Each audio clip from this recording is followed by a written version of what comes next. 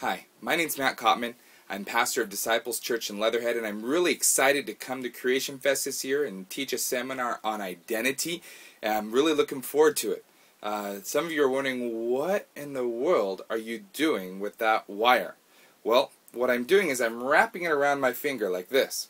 And you might say that's a strange thing to do, and it is rather a strange thing to do, but this represents identity.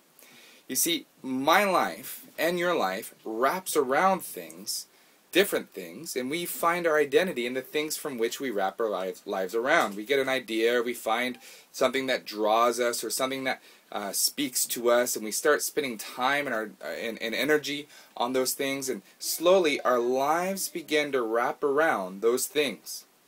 And that's why we struggle with sin.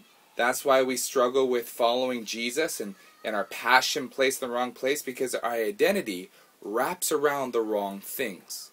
And the gospel teaches us that when our identity begins to wrap around Jesus, that all these things come into place as they ought to be.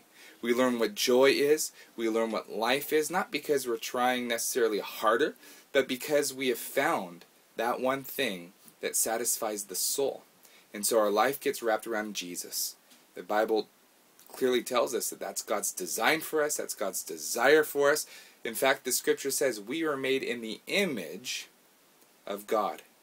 And if we're made in the image of God, then somehow the way we live should reflect whatever it is we're wrapped around. Just as this should somehow, in some sort of way, reflect my finger. But I hope you join us, and I hope to see you at Creation Fest this year, and God bless you.